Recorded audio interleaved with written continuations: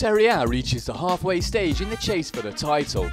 Leaders Inter hold a 7-point lead over AS Roma and are showing no signs of easing off after another impressive display at Siena, where Zlatan Ibrahimovic hit a stunning goal.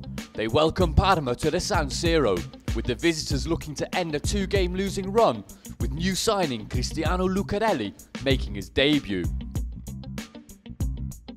Catania are on a crest of a wave after a positive draw with Juventus and then knocking AC Milan out of the Italian Cup. However, they have a tough task at AS Roma. Although Max Tonetto and Christian Panucci are suspended, Francesco Totti and Amintino Mancini are in top form as they demonstrated in the win at Atalanta last weekend. Juventus saw their title challenge take a wrong turn after a draw in Sicily, and will need to refine their form to halt the progress made by Sampdoria and Antonio Cassano, who tore Palermo apart last weekend.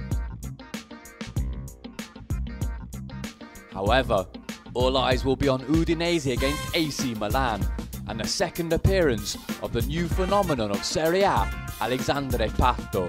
The 18-year-old Brazilian made a stunning debut last Sunday against Napoli, where he got on a score sheet in a 3-man attack alongside Ronaldo and Kaká as the Rossoneri began their assault on a top 4 place.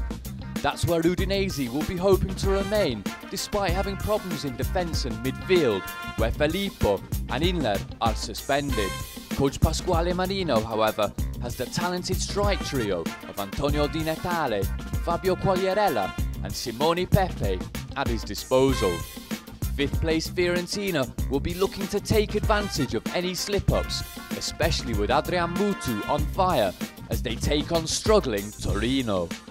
Palermo will be out to put their defeat at Samp behind them when they face Siena at home.